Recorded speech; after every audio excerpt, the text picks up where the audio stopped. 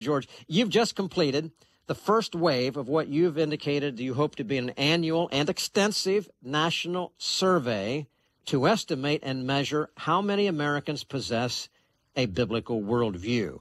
You talk about biblical worldview, we do as well, and it goes right to the root, I believe, and you believe, I know, of addressing our problems and offering the solutions to our needs. So before we get into the specifics in the next segment, you are now there as the Director of Research at the Cultural Research Center, Arizona Christian University.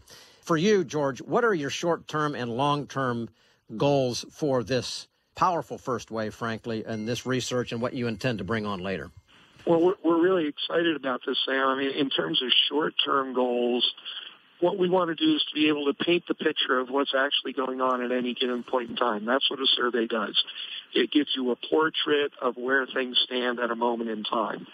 And so we hope to be able to annually update that portrait, eventually have enough of those portraits that when you fan them together, it's kind of like a movie and you can see what's happening in the culture. And by painting that picture, secondly, we want to create a consciousness in the general public about this idea of their worldview.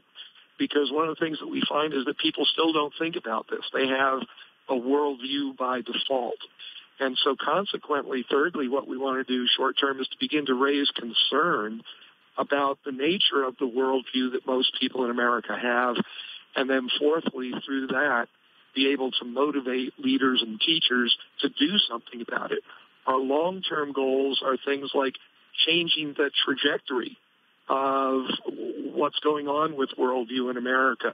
When we look at the pattern of how many people have a worldview, what types of people, what's impacting the worldview, we need to change what's happening with all that. And secondly, in order to change it, we want to be able to use the research to stimulate the development of resources that will help people to begin not only to focus on the idea of worldview and the reality of their own worldview, but to be able to have resources that will help them to shape that worldview in a way ultimately that honors God and in a way that is best for them.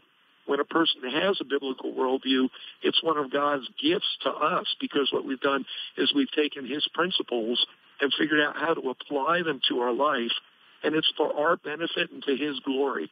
And then thirdly, we want to hopefully get people thinking about this enough that they'll be regularly measuring where do they stand in terms of their worldview, and maybe churches and schools and families as entities can begin to develop ways of measuring that.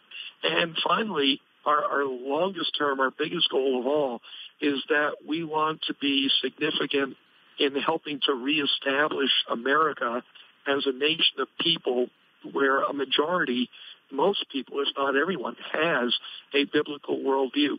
When we hear this expression, make America great again, to me, having people in America living in accordance with a biblical worldview is really the only thing. It's the bottom line of making America great again.